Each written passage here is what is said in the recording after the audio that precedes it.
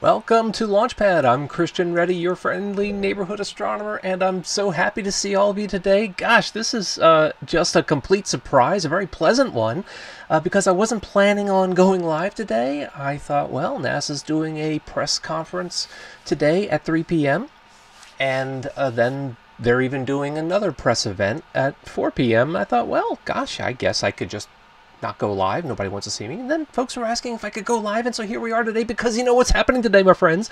We are going to L2. The James Webb Space Telescope arrives at L2.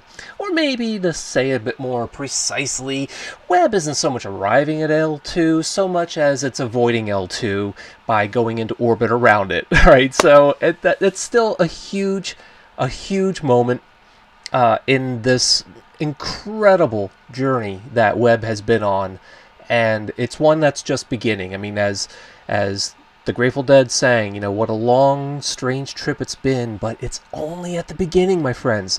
So let me just welcome a few folks. I see that we got Uruguay checking in. Hello, Wilmer. Good to see you, and thank you very much for coming in today. Let's see, who else is coming in? I'd like to just let me know in the chat where you're watching from. And if you happen to be on Twitter or anything like that and you want to share this out, please do feel free to tweet this stream out and let folks know that you're watching. And we're just so glad to have you joining us. So we have Raj Luthra from Surrey, England. Hello, and good to see you. We have Daz checking in from Wales.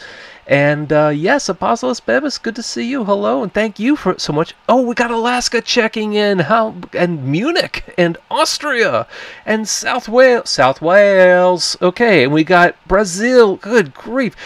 Wow, and hey, you know what though?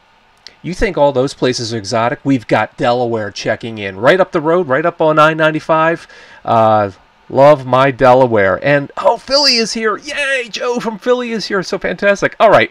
Well, we got quite a few folks. And by the way, if you're from Antarctica, I'm just looking at all the... Wow, okay. Sweden, Netherlands, Puerto Rico. Oh, the old South. Wow, the plain old South. Okay, if you're from Antarctica, I really want to know. Okay. Anyway, so here we are. We are at the arrival of L2. Please do feel free to comment if my audio is too high or anything like that. I know that I'm waiting for some moderators to come in, but well, you know, Richard, I mean, anyway. And oh, thank you very much, Pero, for the super chat from Croatia. Thank you and welcome. Okay, so I want to get into what it is we're going to be talking about today, because I've got a great guest coming on, none other than the James Webb Space Telescope Project Scientist, Dr. Klaus Pontoppodin, who is in fact just joining right now as I speak. So he's just getting himself into the green room, but he is the project scientist for James Webb at the Space Telescope Science Institute, which just happened to be a place that I used to work at myself. So, you know, so Klaus is the, you know, the James Webb Project Scientist, my old job. Anyway, and he's joining us. Let me go ahead and introduce him right now, since we happen to have him here. There he is, Dr. Klaus Pontoppodin from Space Telescope, our JWST Project Scientist. Hello, Klaus, and good afternoon. Thank you so much for joining us today. Well, thanks for having me. It's great to be here. It is wonderful to have you, and I'm so excited. So, Klaus, it's a big day today. We're now approaching or getting into orbit around L2, or maybe there's a burn going on somewhere in space as we speak, and there's a little rocket engine on the bottom of Webb that's pushing it off into its orbit around L2. I know that you're working from home today, but how is the overall vibe at the Institute about today's orbit insertion? Well, the vibe has been throughout all the major deployment and commissioning so far. It's been great. You know, I think everybody, you know, we have a great professional team. They've been doing a great job. But you know, you also see how excited people are that we've done all the deployments. Everything has been going so well. and we're starting to get this feeling. I think everybody's starting to get this feeling of we're really, we're going to have this telescope, and before launch, of course, a lot of people would say like it's not gonna, this is a very complex thing, it's hard to do, maybe it won't work, and the confidence that we start seeing around the building now is just amazing. So people are really starting to feel that this is going to happen. So would you so you've noticed a real shift in the tone? Maybe there's a little bit of working anxiety, and that just seems to be just ebbing away with each and every milestone. Yeah, of course. I mean, we've been doing a whole bunch of things that have never been done before in space. Right? It's really the first time. The first time we deploy this big sun shield in this way. The first time we deploy a mirror. Um, all these first times. So of course, I mean, you gotta say, right. I mean, we haven't done this before. Let's demonstrate that it can actually be done. And only when it's actually done can you breathe your sigh of relief. So yeah. I mean, there's been a change in tone. I think it's fair to say. I totally understand that. And by the way, somebody was commenting they thought that they heard a fan. Um, uh, Sorry about that. I actually have a space heater on down here because it's really cold in my basement studio. So I apologize. I've kicked it away, and hopefully we're okay.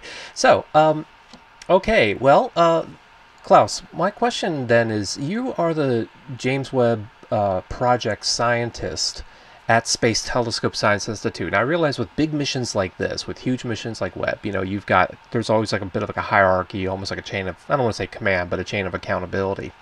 What is your role as the project scientist at Space Telescope, and what is it that you're going to be doing, not just with, but for the Webb mission?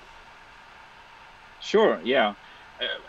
Don't think of it as much as a hierarchy. Maybe it's just that there are different components of a complex observatory like this here, and so different Sure. people have responsibility for different parts. So as you know, at Space Telescope, we are the science and operations center of Webb, just as we're the science center of the Hubble Space Telescope.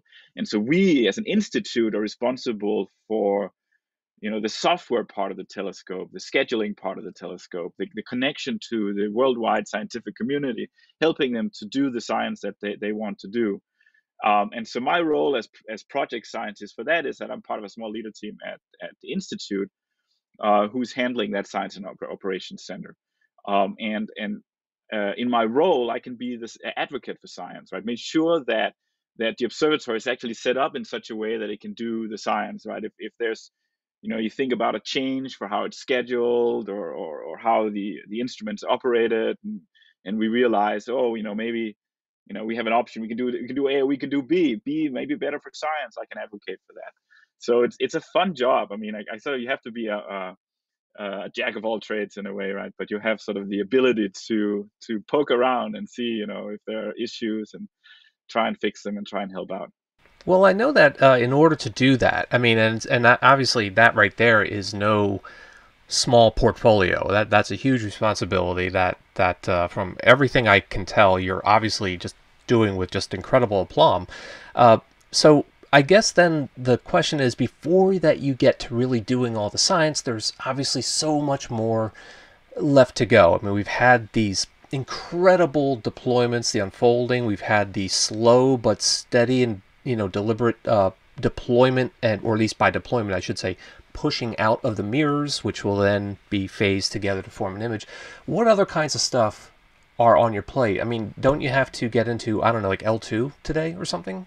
and then what happens? Is that like a thing, or is that the plans changed? No, no, no, no, no, that is certainly a thing, and you can see that NASA has announced that the expectation is to do what is called MCC2, which is actually the third burn along the way. There was Right. MCC1, which stands for mid-course correction. So there was MCC1A and B, and now we're doing two. And so this is a final burn that allows the observatory to settle into the orbit at L2.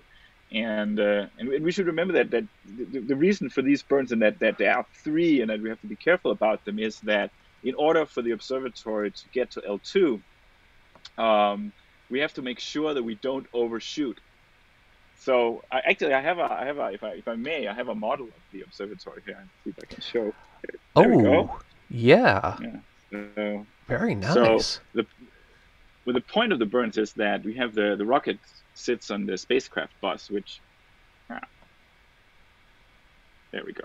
A little bit of a delay. So the rockets, they sit underneath here, and this is the hot part of the observatory, and so this always have to face the sun, and so it means that when they make a burn, the from the rockets here, the observatory can only accelerate away from the sun.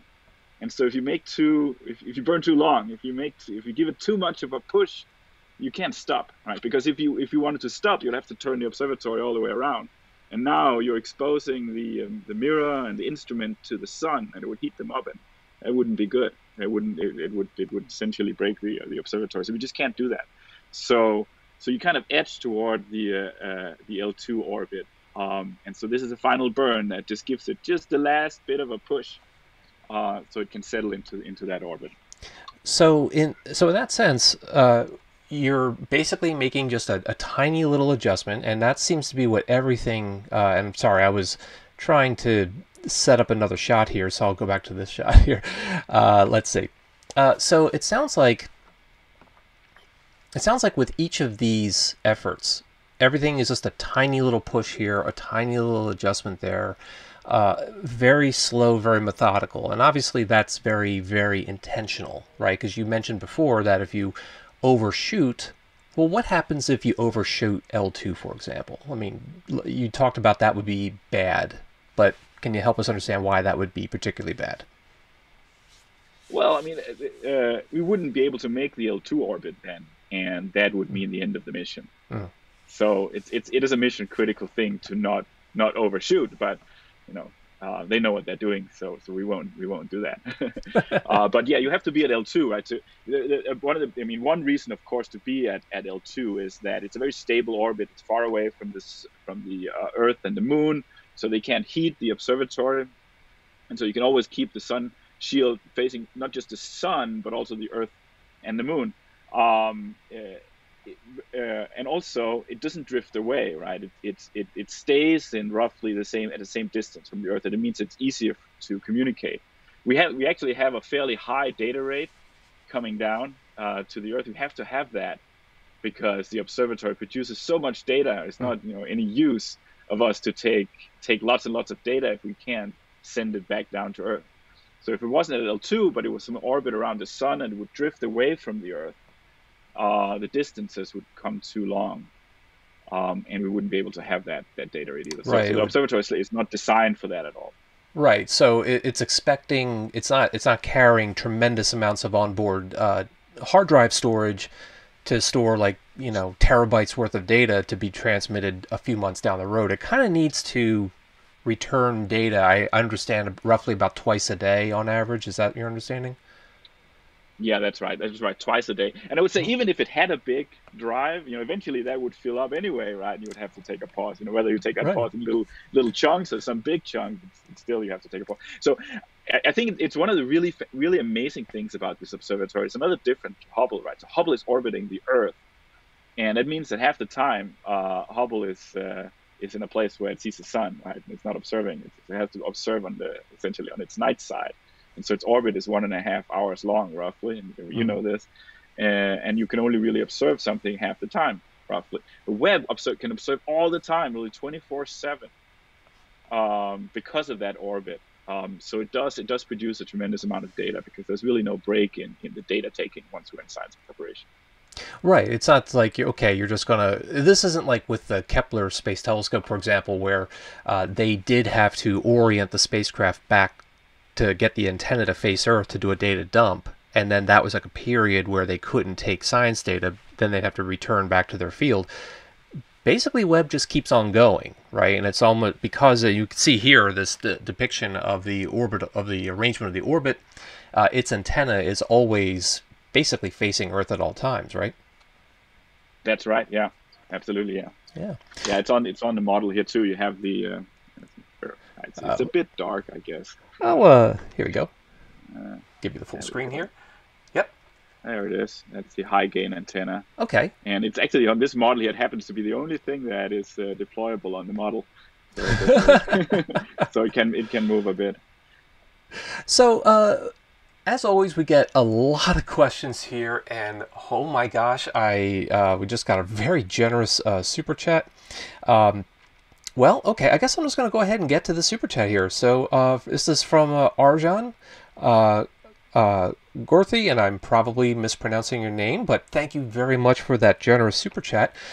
So a question about the temperature readings. The cold side reads minus 211 Celsius. Are the instruments going to be cooled down further, or is that the operating temp? So as you're answering that question, I can bring up our tracker here, which will actually give us a little bit more of a closer to a real-time view. And pardon me as I adjust this and I switch to Safari. There we are.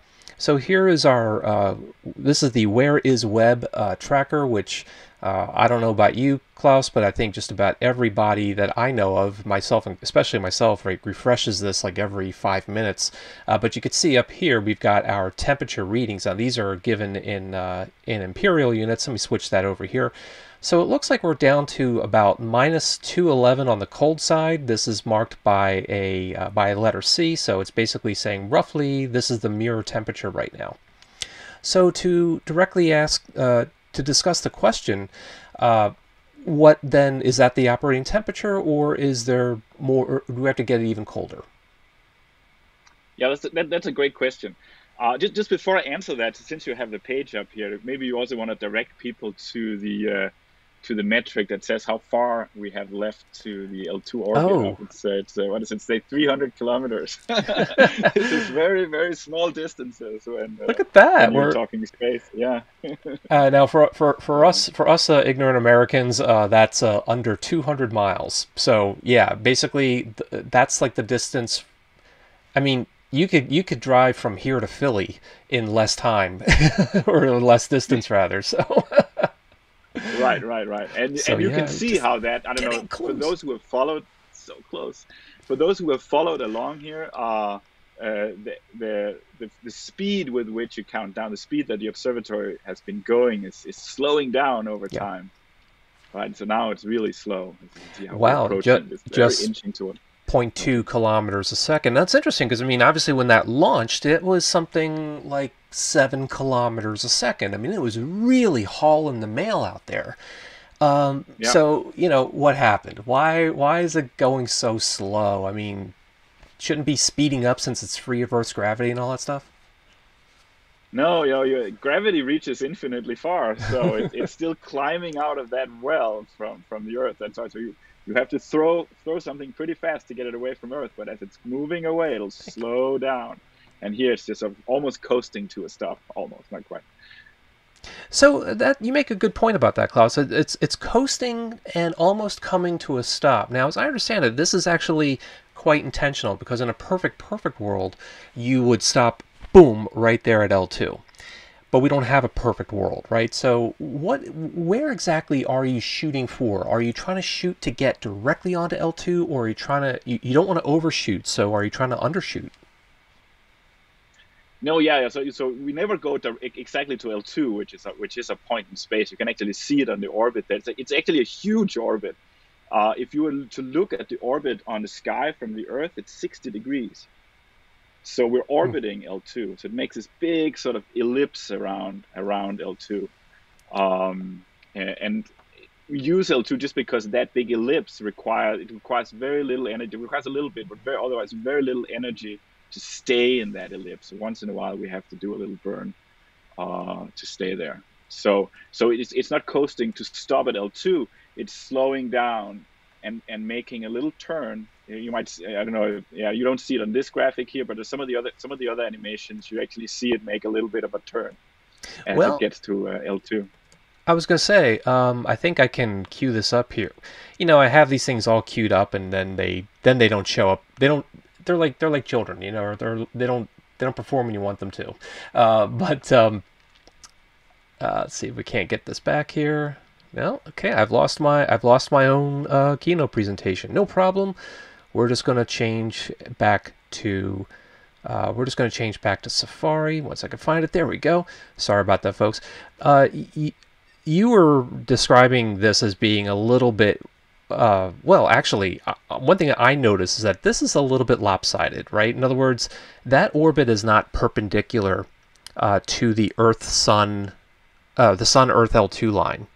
How come it's tilted by about 30 degrees? That's a good question. I don't know if I have the answer to that. Maybe it's the Okay. obliquity of the moon's orbit, but it's a good question. I don't actually have the answer to that. No, that's okay. No worries. Hey,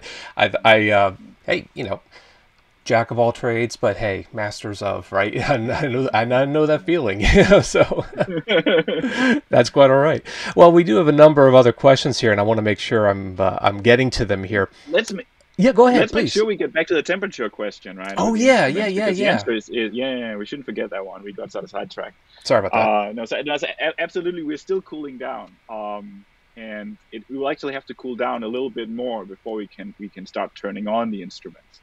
And in particular, one of the instruments, the mid-infrared instrument, MIRI, has to be cooled down to 7 Kelvin, 7 degrees Celsius above absolute zero. So that's another, 65 degrees or so beyond the temperatures that are here. So the mirror will never get that cool, but that instrument itself has to cool. And that takes a long, long time. It actually has to have an active cooler. So it has a little refrigerator attached to it that helps it cool down that far.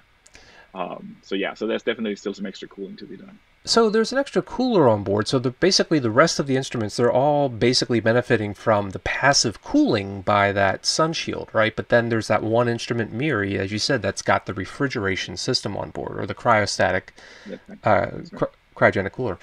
Now, with other missions like Spitzer and Herschel, they relied on boiling off liquid helium, which has to be super, super cold. So the act of boiling it off carries off heat.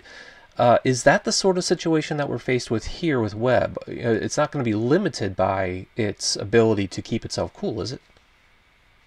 Right. No, that's a great question. No, it's like a refrigerator. Hmm. Right. So the refrigerator in your kitchen also it has a gas inside, and there's a pump that compresses that gas and decompresses it. And that operation allows the gas to pull heat from inside the refrigerator and put it to the outside of the refrigerator, thereby cooling it. And the work you're putting into it is that pump. So the MIRI, what's called a cryo cooler, works essentially in the same way. It does have a gas in it, but it doesn't vent off any gas to space. It's a closed cycle cooler. So it just recycles that gas over and over again. And unless there's an unintentional leak somewhere, or the mechanism wears out, that'll go for a long time. So there's Fantastic. no lifetime in that sense. So, since we're talking about lifetimes, a very common question that comes in, for this one's from A Rush, when will it run out of fuel? Obviously, nobody has a crystal ball, but so far the answer seems to be, what would you estimate Yeah. is a reasonable timeout for fuel? Well, so we know that we have more fuel than we hoped for. The launch of the Ariane 5 rocket was very precise, right? And so again, it goes back to this requirement we have to not overshoot L2. Yeah. So the Ariane 5 rocket was not intended to give it all the speed, to give the observatory all the velocity that it needed to get there, because rockets they're a little uncertain, right? You don't want to have that risk that you go too fast. So it's really it was under sort of underburning that rocket, but they made a very, very precise insertion from Ariane 5, and it means that we needed less fuel to do these mid-course correction burns, and that leaves a lot of fuel available for the mission lifetime when we have to do these tiny little burns to keep it in the L2 orbit. And so the requirement was to launch with enough fuel for at least 10 years of operations. Now we know we have significantly more than that. There's a lot available there. Now we're hesitant saying how many years that is, because we don't know exactly how many times we have to make those station keeping Hmm. burns out at L2. We don't know exactly how another thing is that the solar radiation, the light from the sun, pushes on the sun shield, and it tries to turn the observatory. It Sure. pushes on the sun shield and tries to turn it. So there are reaction wheels inside here that take up some of that rotation, and eventually those reaction wheels can't spin any faster. And what that means is that we have to make a burn to spin them down. So exactly how much we need of that, we don't know. And so until we have been in orbit for a little bit longer, we won't know how much is ultimately is available. But it looks really good, is the message. So we've been hearing about possibly 20 years, as you also indicated. But again, no one has a crystal ball. But so far, the prognosis is looking really good. So congratulations, and also a huge thanks to Ariane, Spas, and ESA for that really sweet launch. It just seemed to go so well. So we have a lot of questions. I'm going to try to see if I can bring up some of these. So African Lion of generous super chat, $5. Thank you for the coverage. The burn starts at 2 p.m. Eastern Standard Time. I don't know. They're not. I mean, I know that they are. This is a burn that's commanded from the ground, right? So they'll basically do it when they're ready, right? That's right. It's planned for 2. I'm sitting right here, so I can't actually see what they're doing. But there's of course the press conference. I think it starts at 3, or there's a science discussion at 3, and then there's a press conference at 4, something like that. So I would recommend tune into that, and they will give you the real deal of what's going on. Great. We also have another generous super chat from Jeff Curtis. How will you know when JWST's arrived? I think that's an interesting question. How do we know that we've actually gotten to L2? Is there some sort of confirmation signal that they're waiting on? Let me try to fast forward here to this bit of the video. I think it's kind of relevant to what we're talking about. So what's your understanding? How do you think they're going to know that? Well, we know where the observatory is. I mean, there are various ways of knowing that. I mean, for one, like a very, very simple way is that we're in contact with it most of the time, or all the time at the moment, and through the deep space network. And we just know how, radio signals from the observatory take a certain amount of time to get here by the speed of light. So we know exactly how far away it is. It's called ranging. And so we know where it is, and we know where the moon and the Earth and the sun. We know the exact masses. So we actually know very, very exactly, very precisely where it is compared to L2. So I guess once they can see that, okay, from the ranging data, and by ranging we're talking about radio signals, different antennae dishes looking at Webb, and they're getting slightly different angles, and they can actually work out the distance. I suppose once they understand that Webb is now returning backward a little bit, it's following the predicted path of the orbit, and that's how they know that they've successfully made orbit. Well, yeah, maybe. And also, I mean, just essentially it's a ping, right? I mean, you send a signal out there, you get a signal back, and you can measure how long it takes. Right, exactly. And so Don was asking, is the burn just to stabilize? Well, would you characterize it as stabilization, or would you characterize it as really fundamentally altering its current trajectory? Yeah, no, it's fundamentally altering its trajectory. It is an insertion, right? That's where we go back to if you look at the orbit. It kind of, if it would continue in the trajectory it has right now, it would just go straight past this elliptical orbit, but it turns around. It almost does like a 90-degree, and then it gets into the elliptical. So I think that turn is the insertion. Yeah, I think I've got a schematic of that right here. Well, actually, yeah, we have it right here. So that's what you see. And it's also kind of worth noting that if you look at this illustration, Webb did not, and maybe this illustration can be taken with a certain grain of salt, but Webb did not just go out on a straight line to L2. It actually kind of launched away from it, towards it, but also kind of moving away from it until it finally just falls into L2. So that burn basically stops the outward progression, and it just falls into that L2 orbit, I guess. That's right. Yeah. The turn close to the Earth is due to the Earth's gravity. Okay, it's cool. Still strong enough that it's a little bit of a turn around the Earth. Oh, of course, right. It's just like anytime you launch a rocket, you go up and, gravity's trying to pull you back down. So Raj was asking, how come large solar sails that are light and low mass are not used on Webb? Well, actually, I think there's an argument to be made that there is a large solar sail on Webb, right? Yeah, it works as a solar sail, but it's unintentional. I mean, it'd be better if it didn't. uh, but I think maybe the question is about why don't you use that instead of a rocket burn Oh, to yeah. keep it at L2? But it is because the sun shield always has to face the sun, so the Hmm. push goes in the same direction, Of course, and right. and that's not what you want. Right. So Jeff was asking, is this a live view from Hubble? No, no, this is just a schematic here. Hubble really doesn't look at Webb just because if it tried to, it would just see a point of light, and we can see that from plenty of telescopes on the ground.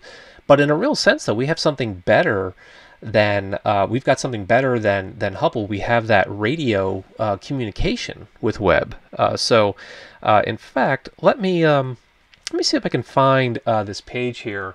I had it. Well, it's one of those things where I had it and then I lost it again. But it's basically there's a really nice visualization of the Deep Space Network making direct communication with Webb. So I'm going to bring up this Oh shot yeah, over yeah. here, and I'll just see if I Take a can look.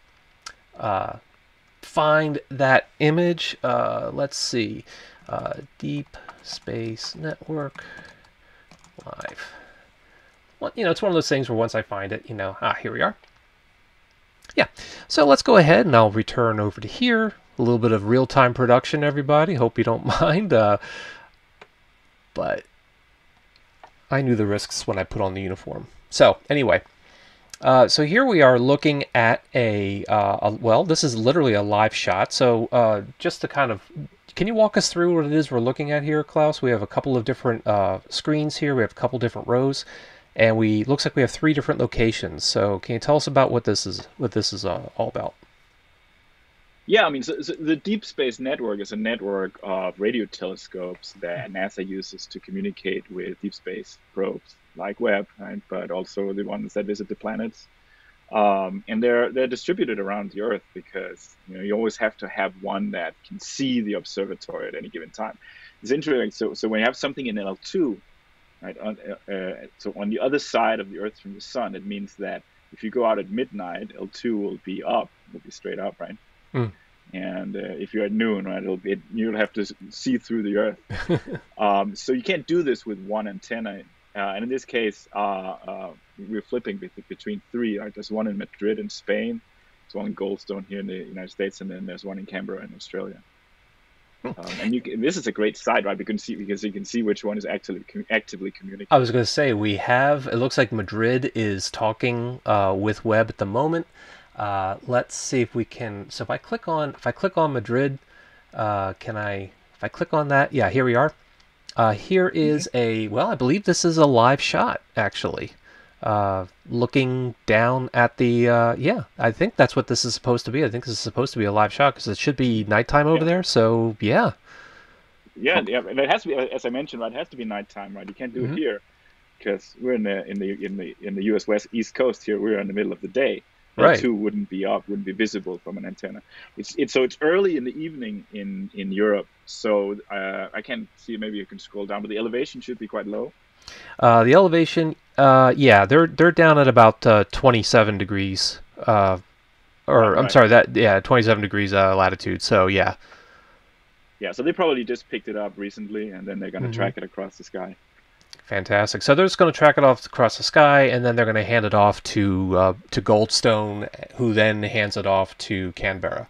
So it's kind of fun to be able to watch this, and this is another one of these websites that I can just sort of like stare at all day. So, Alex, thank you so Yeah, much for the super chat. And I just wanted to say how happy I am to see all the people from around the world looking forward to this. It's going to be awesome for all of us. I agree with you, Alex. I really do think that this is like just humanity at its best. You know what I mean? Like how great is that? So thank you. Um, so will the speed? So this brings up a new question. Will the speed go to zero relative to Earth after the burn?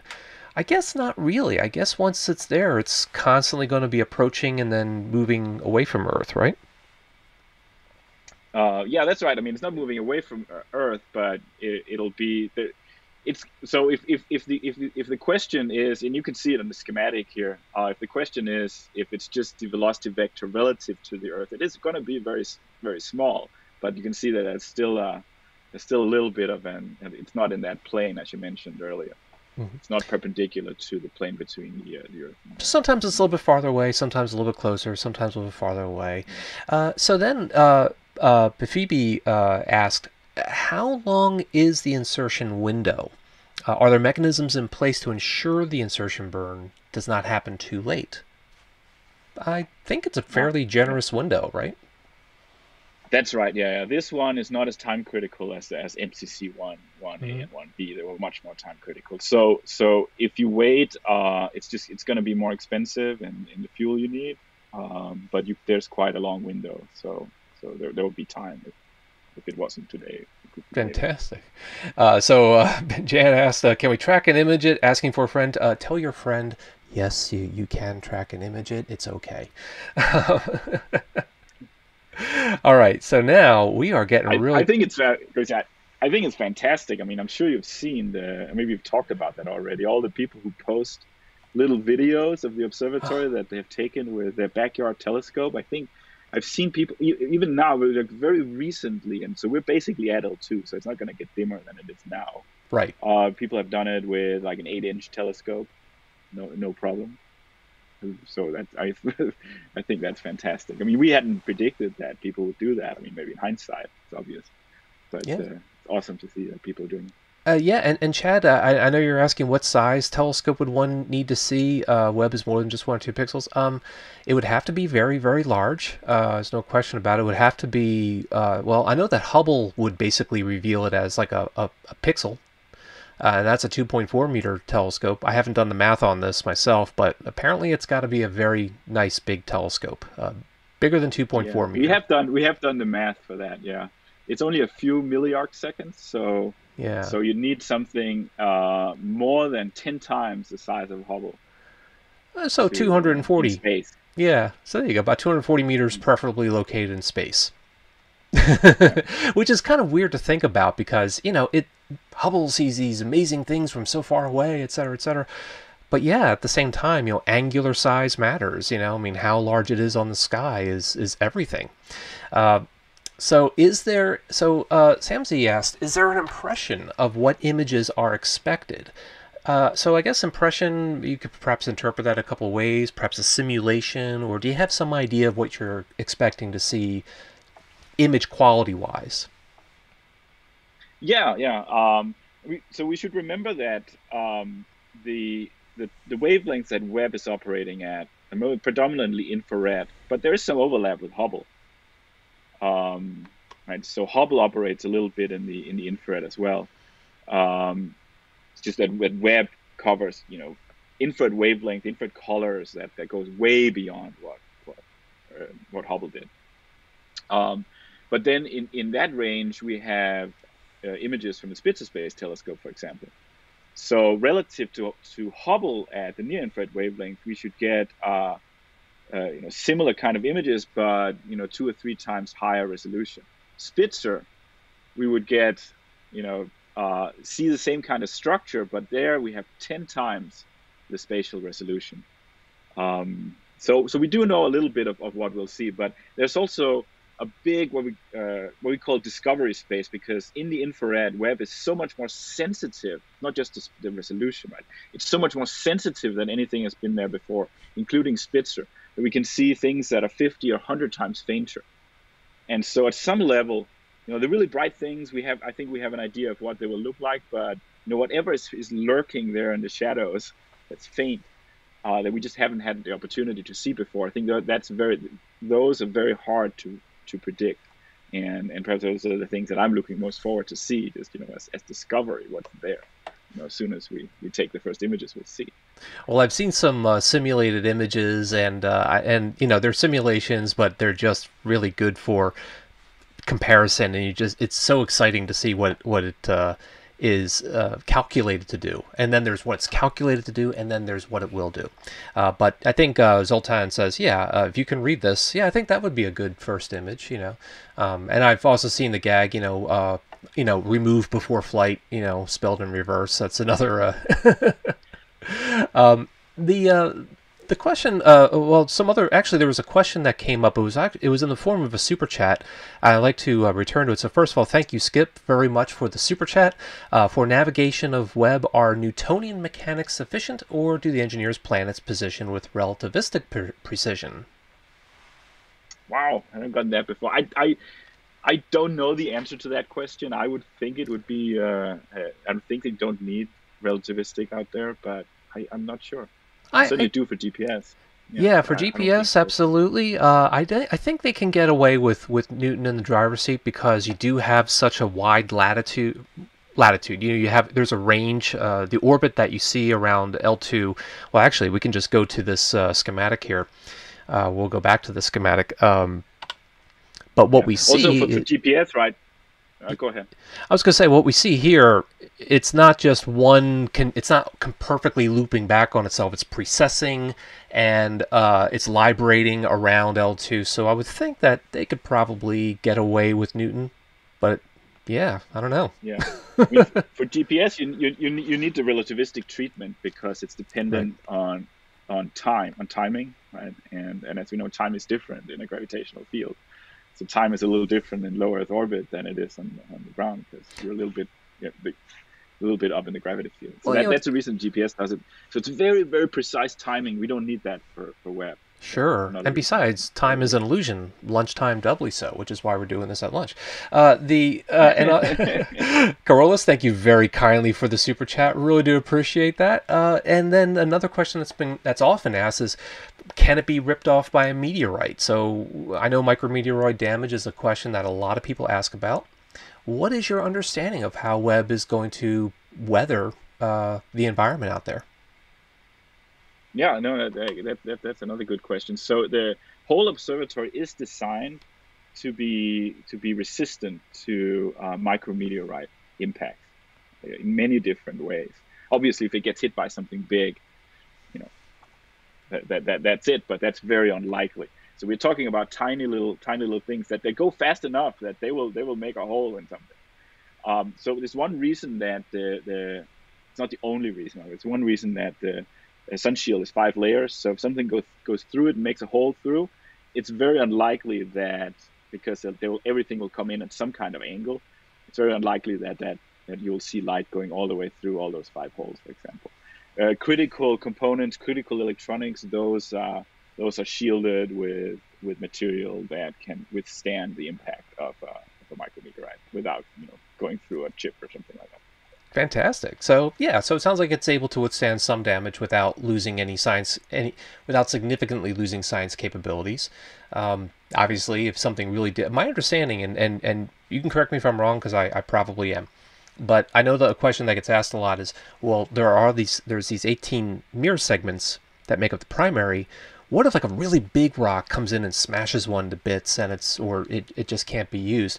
My understanding is that in that sort of like worst case scenario, they could sort of point it away a little bit so it's no longer in the, I don't know if it can point it out of the focal plane, but they could also like defocus it or detune it so that it no longer contributes to the image. Is that anything like real as far as you know?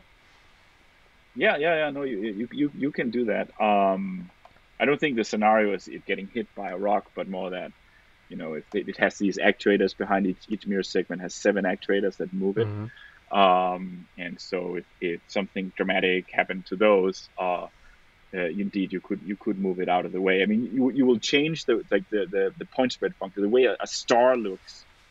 You would change the way that it looks. Maybe it'll look a little odd, but you would still be able to do lots and lots of science. You'd still be able to collect most of the light. Cool. Yeah. So, and also I think it's worth remembering that I know that we're very excited about the prospect of a 20-year Webb mission, but even if Webb could somehow last 30 years, that's a really short amount of time. You really have to, it takes time. Like Webb is really tiny, basically, is what it comes down to. Webb is very tiny and space is very, very big. So the chances of something large striking Webb within that 30-year lifetime is already kind of on the low end. And I think that's partly because it is at L2. The fact is that we're not putting this in low Earth orbit, which is just riddled with all kinds of debris. Right, right. We should also remember that we have other spacecraft out there that have been functioning for a very long time. Yeah. Right. We've had things like Voyager and Pioneer. Right. The Voyager is still functioning. They've been going for more than 40 years. So yeah, it's not very likely that you get hit by something big, but it's the small things. So. Exactly. So Padislav, a generous super chat. Thank you so much. There is half a second delay. Can it cause a correction of correction, etc., or maybe is there a manual trigger of some algorithm?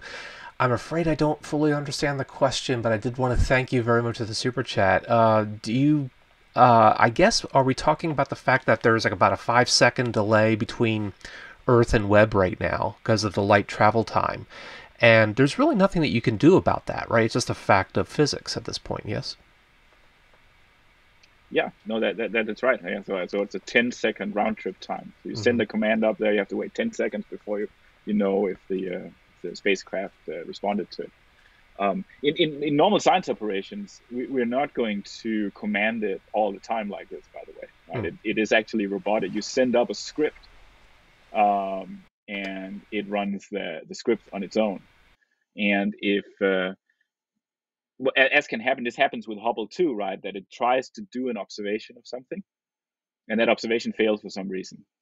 Can be many reasons for that. Not anything dramatic. It's just that just happens. You can't do the observation of what it was trying to do. Webb is smart enough that it will just skip to the next one in the plan on its own. That's how it's designed. So we don't have to be in contact with it all the time during normal operations.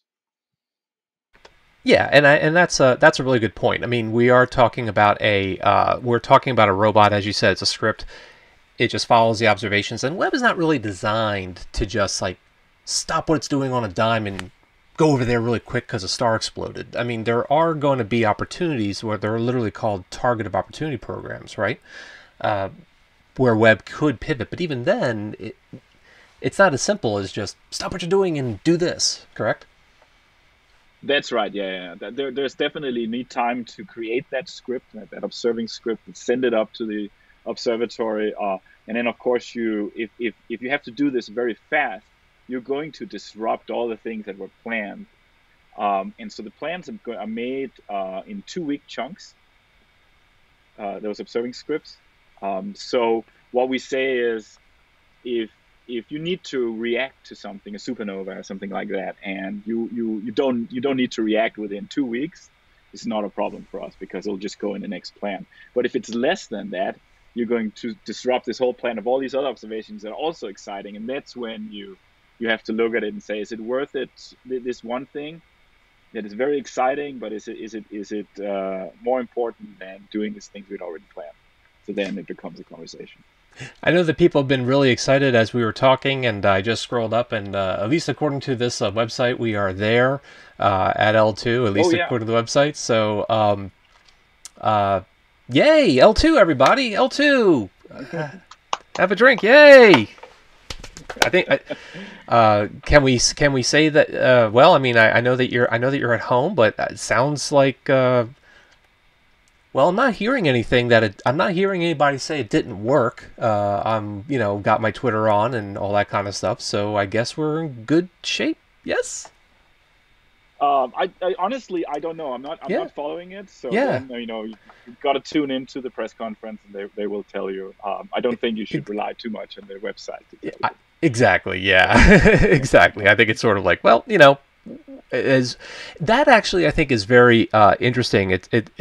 It tells us something that I think a lot of folks were expecting to see like Webb like make this big burn and do like this huge alley-oop to get into L2, but it's actually very quiescent and a very I don't want to call it gentle, but you know what I mean. Like this is a really really really really big orbit.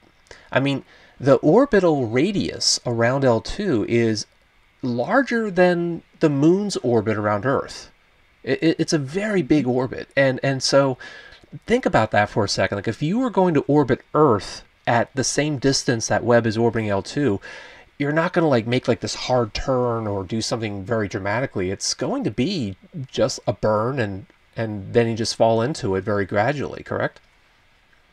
Yeah, yeah. And the whole thing is meant to be a nice, quiet, stable, cold, Yeah. uneventful orbit. So it's doing what it's designed to do. Yeah. So a very common question that gets asked here, and Cyberpunk asked it, and I think it's a fun one to talk about, is will it replicate Hubble's deep field image? Ah. So now you being the project scientist, you may have, I don't want to say any say in that, but you may have some involvement in that, right? Well, I'm not involved in that Oh, okay. observation myself, but we know very well what is going to happen in the first year of science, and indeed, some of the instrument teams have put their time into observing the Hubble Deep Field, among many others, by the way. And the Hubble Ultra Deep Field was observed over the course of many days. I forget how many, 10 days, something like that, of the total time just staring at that place. So that would be replicated by Webb, and just in terms of sensitivity, in a couple of hours, in the wavelengths where in the filters that you overlap with Hubble, and then they That's go amazing. beyond that, right? And they go beyond that. So that's already in the plans, right? So they go beyond at the same wavelength, and they add all these other infrared wavelengths to see the most distant galaxies, the ones whose light is redshifted out of the Hubble ring. That's So so yeah, exciting. it goes very happy. It just gets done again. Yeah. That's the part that I think just blows my mind. Like, oh, it took Hubble 2 weeks to get the deep field, and Webb's gonna be like, yeah, okay, here we go, couple hours, there. What else would you like me to do? But that just speaks to just how incredibly mind-bogglingly sensitive it is. I definitely want to say thanks to ABCDEFG37304. I want to ask, will James Webb always be pointing in the same direction as the schematic is showing as a rate, or can it rotate? What is the limitation? Actually, funny you should ask, because I do have a little animation here that I think can help us to, and perhaps you could speak to this a little bit, Klaus. But Yeah. whoops. Well, I had it and then I lost it. So anyway, yeah. So this is where I gotta go back to Safari, and then I gotta come back to Keynote. Let's bring up the actual. Okay, so as I understand it, Webb does not have the ability to look anywhere it wants to, right? But it still nevertheless sees the entire sky over the course of a year, right? That's right. That's right. And it's actually, even at one given time, it's pretty good. So it can rotate as long as the sun shield is always facing the sun, right? So there is an axis that can rotate. So it kind of can cover a donut, sort of a donut shape on the sky. And I think this animation will show that. It turns out it's about 39% of the sky at any given time that it can reach. And Wow. then as the whole thing orbits around the sun in the course of a year, you will have at least 2 opportunities during that year. As you see, there we go. That's Yeah. that's a field of regard at any given time. It turns out to be Right. 39%. So it's kind of looking at like a And then strip over a here. year, it's like a strip, yeah. Yeah. You sit on the inside of a donut and you have. Yeah. Oh, yeah. And then during the course of a year, it sort of scans through the whole sky. So you get an opportunity to observe any given target at least twice during that year. So usually there's like 6 months between. You can get it now, or you can get it in 6 months, roughly. Great. So Wayne Sawchuck was asking, and actually we'll just go ahead and let this animation play out, because I think this is really just a beautiful illustration that how Webb sees. One thing that I know that a lot of folks, and myself included, I had the misunderstanding that, oh, okay, the telescope would be able to point independent of the heat shield.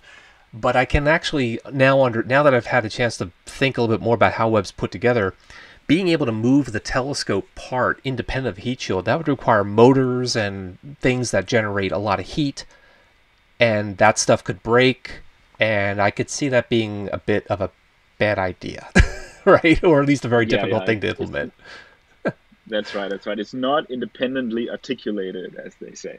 Yeah, exactly. There may be designs like that in the future. I mean, this is Mhm. something to think about. I mean, this is of course pure speculation, but now that we have demonstrated that we can deploy a telescope like this in space, as I said, all these things that have never been done before, now they're done. That makes a huge difference in NASA's planning and any kind of planning in spacecraft. Once you've demonstrated it in space, there's a lot less of a barrier for somebody to go and say, oh, let's do it again. You can say, well, we already did it. We know the technology now.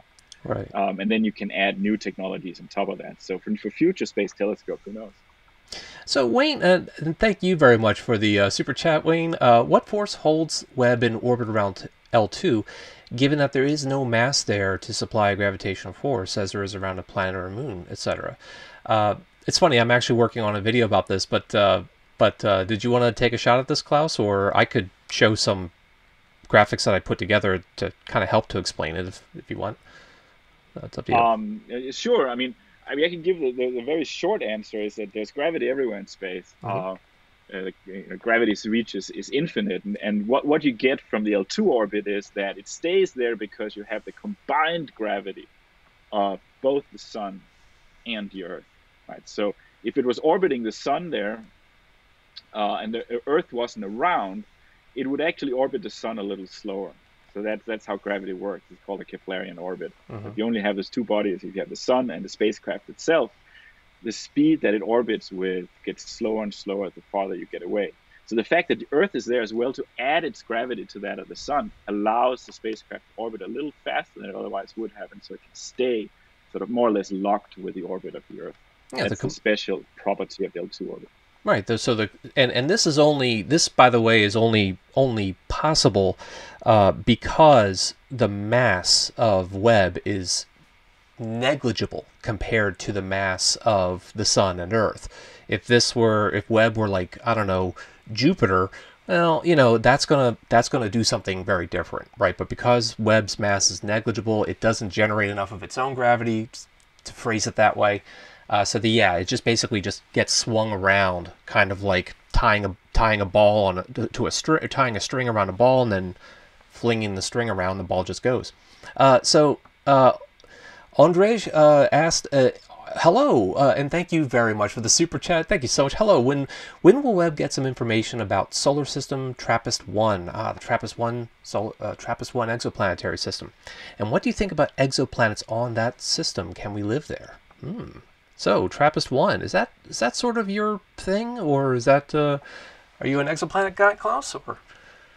I'm sort of an exoplanet guy. I study the formation of exoplanets, so the very early phases of that. But I'm happy to talk about TRAPPIST-1. It is certainly way up there in my favorite exoplanetary systems, and I think that's true for a lot of us. So just to know that the TRAPPIST-1 is an exoplanetary system that has at least 7 planets in it, but 3 of them are in the Goldilocks zone, where temperatures on those planets might be appropriate for having liquid water on them, and so they may be habitable for that reason. There are many other reasons they may not be, but we don't know the answers to that. And there are several programs in the first year Webb that will observe those TRAPPIST-1 planets, and that's just a very, very basic question that we're trying to answer very early on, and that is whether they even have atmospheres or not. TRAPPIST-1, the star of TRAPPIST-1, is much smaller than the sun. It's a red dwarf star.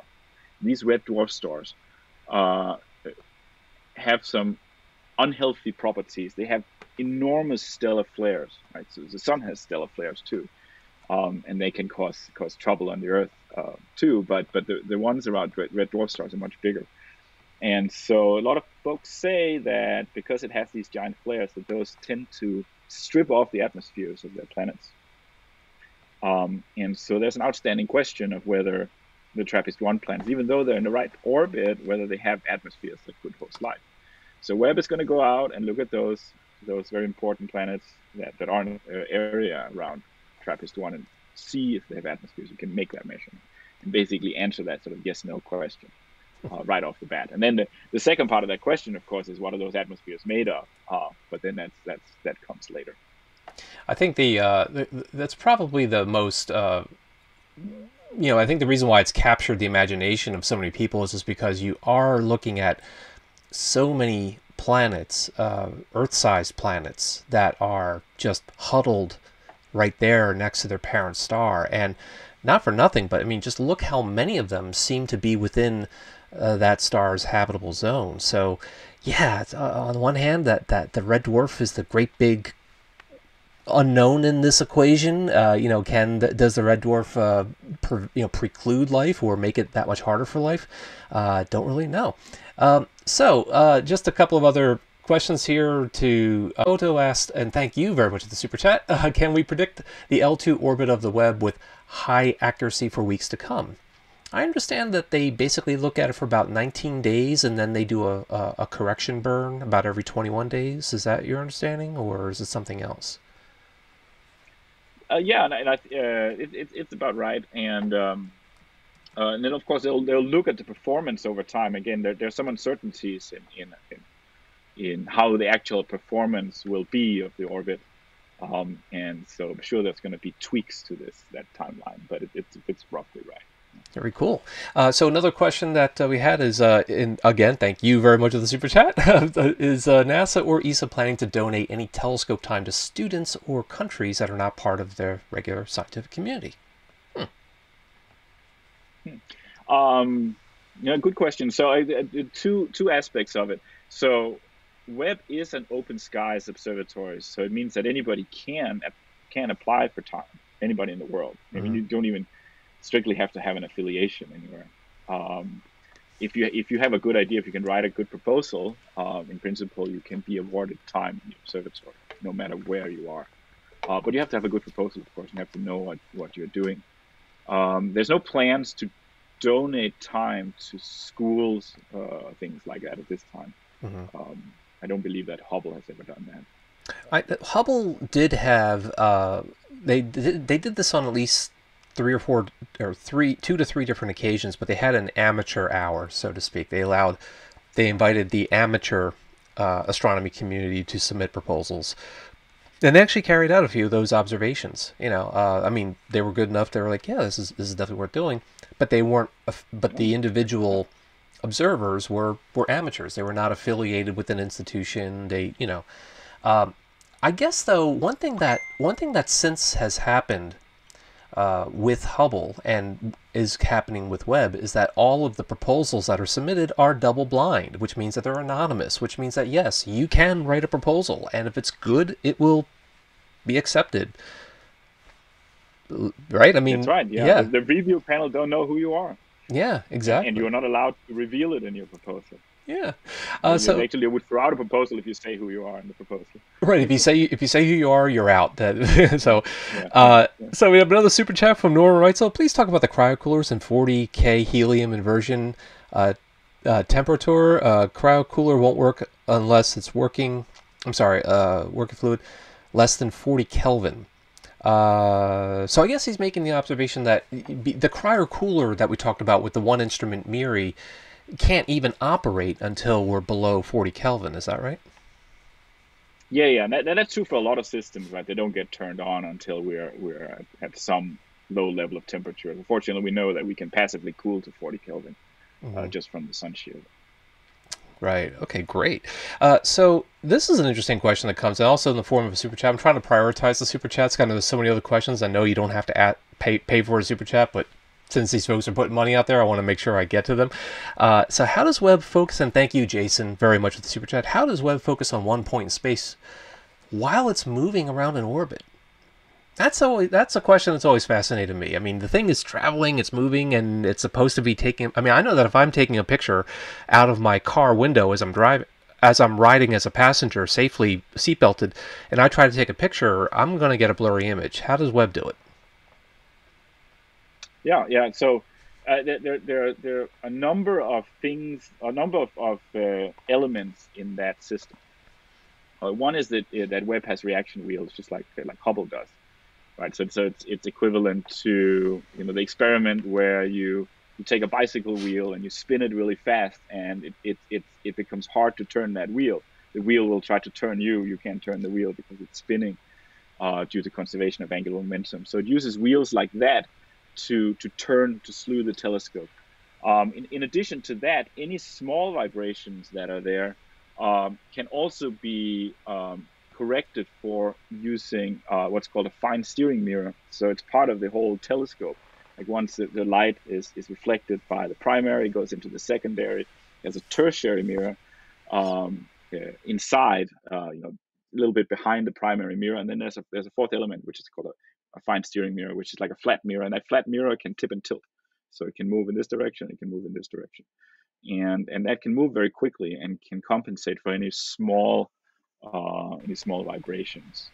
So there are those two elements in the system that allows the observatory to point to, and with an accuracy over a long time to a few milliarcseconds. So it's a combination of roughly, yeah. Oh, go ahead. So it's a combination of very precise pointing control as well as image stabilization. Yeah. Wow, fantastic! Yeah, well, thank you, Alex. Instantaneous became famous. Saw a Grateful Dead book. Yeah, exactly. It's that's a whole other discussion about my late mother, but she raised me right. So Sidrith was asking, can Webb photograph the black hole in our galaxy? I think we're talking about maybe Sagittarius A star. Mm-hmm. Well, so the short answer is no. We don't have the spatial resolution to get a resolved image of that black hole in the center of our galaxy. I don't remember how small it is, but it's a lot smaller than what we can do. But there are web programs that will study that galactic center region and reveal a lot of new things about that black hole that we didn't know before, even though we can't resolve the black hole area itself. The galactic center, right, because we're looking through the plane of our galaxy.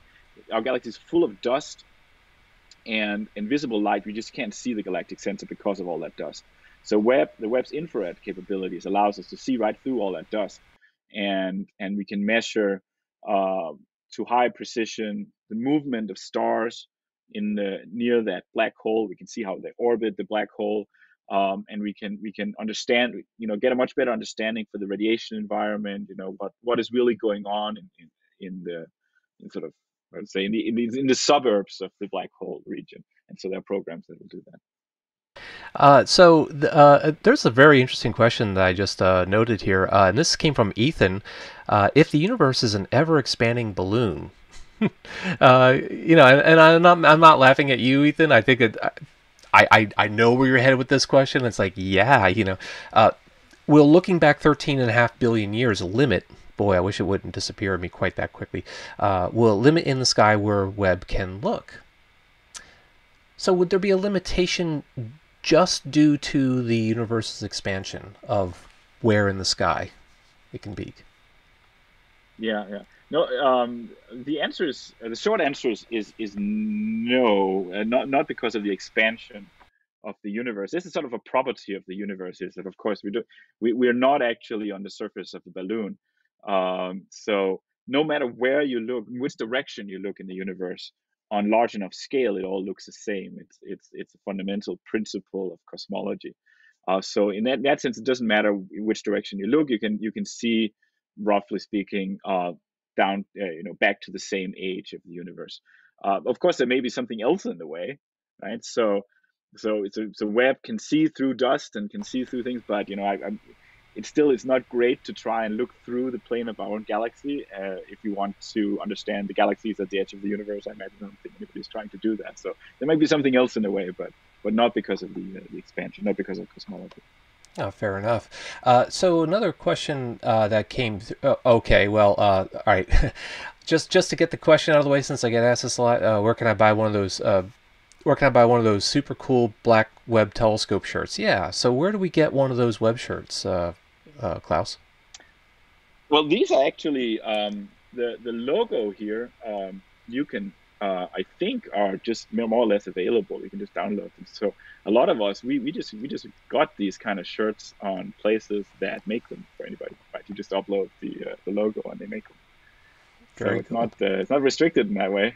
You just have to download the file from the internet and send it to your favorite shirt maker. I'll do that after the show. Anyway, what is So what is an immediate interest for scientists once Webb is fully functional? Now, earlier, Klaus, you were telling me about the fact that you've got cycle 1 to look forward to. So What do you think are some of the first orders of business for Webb? Yeah. So you mean, which are the first programs to be executed? Yeah. Yeah. So we don't know. Um, there's a category of programs called early release science programs. So those are meant to exercise all the different observing modes on Webb, and all the different instruments, and then have the data being public immediately after they're observed. So the whole astronomical community, there's nobody left behind, and everybody can have an equal chance at look at the Webb data. But those are intended to be observed within the first 5 months of normal science operations.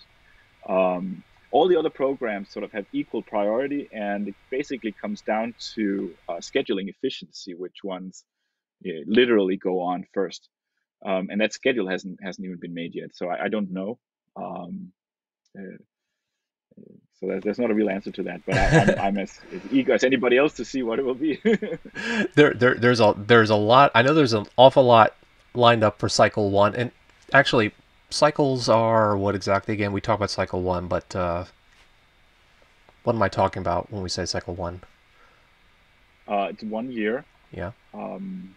Yeah. So cycle one lasts 1 year. Okay. We do oversubscribe each cycle a little bit in terms of time. There's more than 10,000 hours of observing time that's been awarded to actual programs, and if you do the math, you will find that a year has 8,760 some hours. So we rewarded more time that is in a year, and there's a good reason for that. That is, when we get to the end of that year, if you also get to the end of your box of observations that you can pull out, it's quite likely that the last one you pull out won't have a spot in the sky. Right? Hmm. You won't be able to schedule it because it's where Webb can be looking at right now. So you want to oversubscribe it so you have a good selection to pick from, also at the end of the cycle. So those the observations that won't have been done in that first year, they'll be like in a tail. They'll be done eventually. So it's fair to say that a cycle is 1 year. It's all about prioritization and scheduling. So I know that you have to get going soon, so I'm just gonna we'll take one more one more question. This came in the form of a super chat from Ali Wright, a €5 super chat. Thank you so much. Have you seen the Amazing Webb Lego model? Yeah, I have. I have. That's amazing. That's fantastic. Um, it's a model that has been submitted to the Lego Ideas program, which is where anybody can submit a concept, and if you get 10,000 votes or more, it sort of goes to a Lego review. I guess I don't know exactly how they do it. And so it has proceeded to that level of review. So of course, I hope that Lego will do the right thing and pick that one for actual production. But we'll see. Exactly. Yeah. So I know that, like I said, I know that you need to get going. I'm going to stick around here, but if you have to get going, just let me know when you have to jump off, and it's totally fine. But do you want to do Yeah, another we question? can probably take a couple of more questions. Okay, great. All How about right. that? So it sounds good to me. All right. So we'll go ahead and let me find this question that I had here.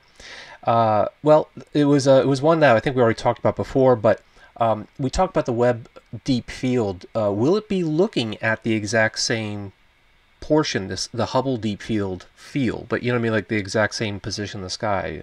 Do you have any ideas to? Yeah, Yeah. yeah, it will. It will. Yeah, it's part of a bigger observation, but it includes the Hubble altitude field. I think and that's been planned for a long time by the instrument team. So that's like, yeah, of course we're going to do that. So it's going Yeah, to definitely return the to plan. that particular point in the sky. Literally to that point in the sky. That would be cool because then you'll just see like all these new galaxies suddenly pop out. Uh, So can JWST somehow analyze if there is a life on some exoplanets? And we had a few questions before about searching for life. I know it's something that people are interested in. So I guess there's really two questions here. Any chance of Webb detecting evidence of life? Yeah, no, there is a chance. I think we have to be. I think it'll be a long process, right? Just to set expectations, because this is a hard thing to do. Not life itself, right? But what Webb will look for is bioindicators. So this is a combination of different molecules in the planet's atmosphere that we think needs a biological process to exist that way. Like, so for example, on the Earth, the most famous combination of molecules is methane and oxygen. Like, if you have those together in the atmosphere, if life wasn't there to continuously produce the methane would burn off very quickly. It would have a very short lifetime. So you have to have a biological process to do that. So that's a bio indicator. So it's a suggestion that there may be something going on here. Obviously, it's not a picture of little green men or anything like that, but it would be a very interesting result. For Webb to do that in a planet like in TRAPPIST-1 or other like Earth-sized planets in the Goldilocks zone, is something that would take a lot of observations. So these are done with using the transit technique, like where the planet goes in front of its star, and that gives you because that transit takes an hour or so. It gives you a limited amount of time to collect light, and so you need multiple transits to beat down the noise and get enough signal to see if those kind of molecules are there. And we think we're going to need a lot of transits to do that. So it's probably going to take quite a while to build up that kind of signal. But again, we don't really know what we're going to see, and we might be surprised. So I think there's a good shot, but it's also going to be a difficult thing to do. Exactly. So I guess we'll do one more question here before you have to go, and I don't have time to bring it up right now, but I know that we're about to, in a few minutes, we're going to be looking at NASA's press coverage of what's next for Webb. But can you summarize for us, like, what are the immediate next steps? We know that we're not going to be able to do observations for still a couple more months yet, correct? Yeah, no, that's certainly true. So the whole commissioning is 6 months long, right? So you shouldn't expect any science data until the very end of June, beginning of July. With a nominal commissioning timeline. So what's going to happen next is we still have to wait for a little bit more cooling before we can turn on the near-infrared camera, NIRCam, which is an instrument that is used to focus the telescope. So right now the telescope is completely unfocused. And then it takes 2.5 months, 3 months to actually focus the telescope. First, you focus it on NIRCam itself, which is an instrument that sort of sits in the middle. It's made for the best imaging quality because it's a near-infrared camera. But you also want to focus a telescope on all the other instruments that sort of sit around it. And so that's a long and complicated process. And only once the telescope is focused and fully commissioned, which happens around month 4, then you can start to use the individual instruments to characterize them, to make sure that you understand their geometry in orbit, and then to generally check them out so that they can be ready for science. And that again, that takes another couple of months. And so you add all that together, and you end up with a 6-month timeline. That's fantastic. So Klaus, I want to thank you very much for coming on. Hey everybody, I'm going to stick around for a little while longer. I know that Klaus has to get ready for another meeting. This is part of his job as the James Webb Project Scientist at Space Telescope. So, Klaus, thank you very much for joining us today. I learned a lot, and I hope everybody else did too. If you don't mind, everybody, just showing Klaus some appreciation in the chat, a thumbs up, a go Klaus, a fist bump for Klaus. I think he's well earned it. And Klaus, anything else you want to leave us with before you take off? No, thank you so much. I mean, it's been great fun, and I think questions have been amazing. So they have been, and I'm so sorry we couldn't get to all of them. I'll try to stick around and talk to you guys for a little bit longer before the NASA presser comes on. But thank you very much, Klaus, and I'll be talking with you soon. All right, take care. All right, so there he goes. That was Dr. Klaus. That was Dr. Klaus Pontoppodin. Boy, I'm going to mess up his name already. I am so sorry. I'm just terrible with getting stuff like that. Hey, so yeah, we'll just take a little bit more time hanging out, just us, and go over a few things. One thing, let me ask you guys this question. I'm working on a video, and normally I, don't I'm not going to do a video right now, but I'm trying to help describe how Webb orbits L2 without there being anything there to orbit, right? And this is a question that came up before, and Klaus discussed it. let me see if I can show this to you, and you can just sort of tell me if this makes any kind of sense. But I want to say this: what I'm about to show you is something that I saw on Twitter, so I cannot take credit. Whoops, I'm on the wrong one here. So I can't take credit for coming up with this all by myself. But tell me if this makes sense. I'm trying to help describe how it is possible that Webb can orbit something that doesn't exist, right? So here we have the sun, we have Webb at Earth, and then we have L2, right? That mathematical point out there. So if we let Webb move out to L2, right? This is what we want to do. We would love to be able to just park it there, but it turns out that's really, really going to be very hard to do, right? That's, you know, a very precise position to be in, takes a lot of fuel to come to a perfect stop. You don't want to overshoot for all the problems that we talked about. So here's the deal. While we're here at L2, just pretend for a moment that we're here at L2. Let's think about how is it that Webb can orbit this thing. And so whenever you're talking about orbits, you're talking about forces, right? You're talking about the forces of gravity, right? So you've got the gravitational force from the sun, right? I mean, that kind of makes sense, yeah? And then you've got the gravitational force from Earth as well, right? If you've ever taken like a high school physics class or a college intro physics class, you get the idea. And yeah, this is really, really, really not to scale, right? But there's another force that's happening, and it's not a real physical force, but it is like an apparent force, and that's the centrifugal force, right? Think about Webb, you know, it's being flung around, as Klaus was describing. It's kind of, you know, being flung around the sun, tethered by the gravitational strings of the sun and Earth. So you've got this centrifugal force, and if everything's perfectly balanced, you're going to have the force of the sun plus the force of the Earth exactly equaling the centrifugal force. Everybody okay with that so far? Hope you are. All right, let me now show you this, okay? And yeah, what about, oh yeah, and here's a great question, right? What about the gravitational force from the moon? You're right, there is a gravitational force from the moon, but I'm going to ignore it for now, just to keep it simple. I'm oversimplifying this, and then we'll make it more complex later on. How's that sound? All right, so now we're going to go ahead and put Webb up there, right? We're going to, you know, we can't really get it right onto L2, but we can launch it so that it kind of goes right just above L2, let's say. Here we have a bit of a problem. Notice that, you know, the L2 is so far away from the sun, right? 1.5 million, I'm sorry, it's 151.5 million kilometers from the sun. L2 is so far away from the sun that the sun's gravity is kind of the same, basically, right? But the Earth's gravity has changed a little bit, okay? And this is the key thing, right? Because now it's a little bit farther away from Earth, and Earth is a lot closer. So if the sun, if the Earth is not exerting quite as much gravity on Webb, what does that do for the centrifugal force? Well, it means that the centrifugal force is now actually greater for the first time, right? Let me show you why.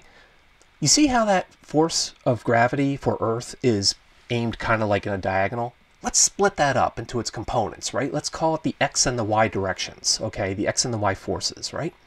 So what's going to happen is that X force, that X component of Earth's gravity force, is weaker than it used to be because Webb is now a little bit farther away from Earth. So now the centrifugal force is actually greater, right? And what's that going to do? If there's a little bit more force on this side of Webb, a little bit more of a pulling force going this way, where do you think Webb's going to go? That's right, it's going to go outward, right? So what we're going to do instead is we're going to fix this problem. We don't want Webb. Let me go back a slide here. Yeah, let me go back into this. We don't want Webb. All right, here's the thing, friends. We don't want to see Webb go off and do this because that's bad. So let's not make it bad. Let's make it good. And the trick to this is you actually don't go to L2's distance. You go just a little bit short of it. Let's call it L2 prime, right? Now we're at L2 prime. We're a little bit closer, the gravity from Earth is a little bit stronger, and now the X component of Earth's gravity is just strong enough to once again help the sun completely cancel out the centrifugal force, right? The centrifugal force is canceled, and now Webb is stable. But isn't Webb going to just drop down? I mean, there is a force of gravity from Earth in the Y direction, so isn't Webb just going to drop down? The answer is yes. So how do we fix that? Well, we give it a push, right? We take Webb, whoops, sorry, yep. We take Webb, we give it a push, and we push it into the screen, okay? Like that, right? And now it falls away as well as falling down at the same time, and those two forces combine to form an orbit. So, what's holding this thing in, quote, orbit? The centrifugal force in the y component, right? So you get the idea. So we have a halo centrifugal force. I hope this is making sense. And so Grach is asking, okay, but the centrifugal force is larger. Yeah, I probably didn't get the lengths of my vectors completely right. I was kind of slapping this thing together this morning as I was eating breakfast, trying to think, how can I explain this? But anyway, I saw this on Twitter, and I can't take credit for it. I just love this explanation. I thought I would do my own treatment of it. But so the point that I'm trying to make here is that it is orbiting L2, right? It's orbiting around L2, but even though there's no physical object at L2, okay, there is a combination of gravitational forces. And so what it's doing is that it wants to fall downward to get back to the Sun-Earth line because Earth's gravity wants to pull it partly downward, and it's trying to fall toward Earth. But there is there's two centrifugal forces now, one that's trying to keep it moving outward, and one that's trying to have it move upward, and so it just falls around it. So, how did they discover the L2 orbit? Well, the work was first pioneered by a mathematician named Lagrange. That's why we call L2 L, because it's one of two of the 5 Lagrangian points. And as far as developing the orbit around it, I'm not really sure, but one of the pioneers was another mathematician called Lissajous, I think. So, anyway. Okay, I hope that explained. I did that very, very quickly. But Dietmar asks, so, additionally, how frequently will I have to correction applied to compensate for the solar wind push? And yeah, you're right. There is a not solar wind, but there's solar radiation, right? There's actual radiation pressure. Sunlight pushes on the spacecraft. That is going to destabilize the orbit. So it turns out that what they're going to be doing is they're going to be, I'll go over here. So what they're going to be doing is they're going to be monitoring Webb's position very carefully, and then about every 21 days they're going to do a tiny little burn. They're just fire the engine for just a moment or two, just enough to keep that orbit nice and steady. Once again, nothing dramatic, nothing amazing, nothing like, oh my God, Webb's going to fall away, we have to burn for home. It's very no drama. Actually, here's the thing. It's not that Webb is going to fall away from Earth. It's going to fall back toward Earth. Okay, they actually don't want to take the risk of putting Webb right on L2, because then if it goes off in this direction, they can't turn it around and thrust for home. So what they really are doing is they're actually trying to push it almost all the way up that hill, but never quite to the top, and let it just start to roll back ever so slightly, give it a tiny little burn, and they'll just do this about once every 21 days. It doesn't take a whole lot of fuel to make those tiny adjustments. These are very low drama burns, you might say. So let's see. All right. So are the corrections they make with the propulsions kind of pre-scheduled? So the nominal plan is to conduct a burn every 21 days. As to whether or not they're actually going to execute that burn on 21 days depends, right? They may have to, okay, that microphone is very directional. Yeah, sorry about that. They may make an adjustment a little here, a little there. They're always going to be done, when they decide it's right to do that.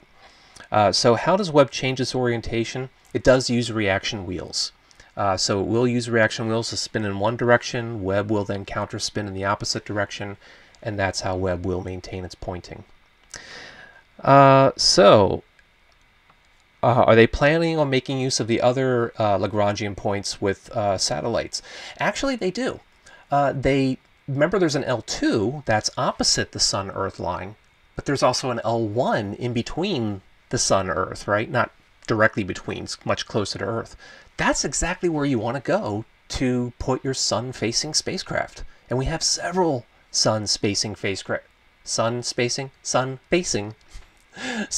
that are observing the sun. Things like the Solar Heliospheric Observatory, the Solar Dynamics Observatory, lots and lots of sun-facing spacecraft. Plus, there's another Earth-facing spacecraft called Discover at L1, looking back taking a picture of the full disk of Earth that you can look at all the time. Let's see. So how does fuel not contaminate the mirrors? Yeah, we talked about these thruster firings. The thing to remember is that all of the thruster nozzles are on the sun side of the shield, right? Remember, there's a great big shield there. The telescope is over here. The thrusters are all over here. So it's sort of like a self-protection mechanism. The exhaust plume is directed away from the telescope at all times. What would Webb do if we lose contact? Well, that would be bad. So let's not lose contact. No, I'm sure Webb would probably find a job.